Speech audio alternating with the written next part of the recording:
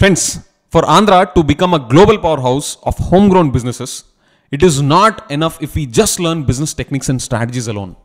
We need something more. After doing 70 plus podcast episodes on this Andhra podcaster channel, I've learned something very valuable to me. I've realized that there are two categories of problems that we need to address. On one hand, we have problems related to personal level, social, structural and cultural level. On the other hand, we have problems related to different walks of life. And they are related to agriculture, technology, tourism, forest, and problems related to healthcare, malnutrition, problems related to arts, humanities, sciences, and whatnot. And why do we need to understand these two categories of problems? Why don't we directly learn business techniques and business strategies alone and start gunning at our mission? The answer is, these problems are intertwined in their nature and they are affecting our capabilities to become entrepreneurs and build businesses.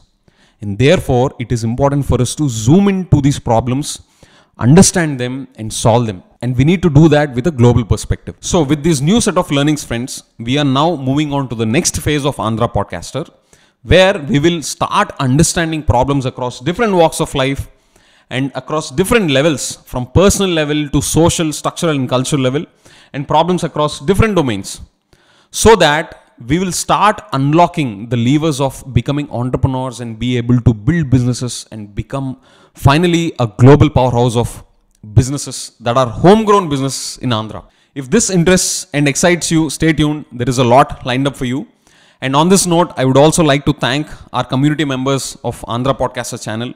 I know we are small in number, but the support that you have been extending from the beginning, it is so warm and so kind of you to give such kind of comments and feedback on the work that is put up on our channel. With that spirit and your support, friends, let's see who's gonna stop Andhra from becoming a global powerhouse of homegrown businesses. Let's go.